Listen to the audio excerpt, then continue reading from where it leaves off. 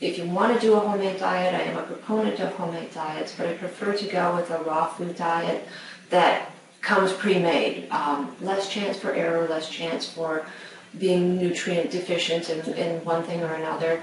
And there's a lot of good raw food diets out there now that many different brands, they come pre-made. They're very simple to use.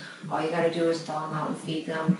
Or if you're not comfortable feeding raw, you can also thaw them out and cook them and give them that way. But that avoids some of the pitfalls of a homemade diet.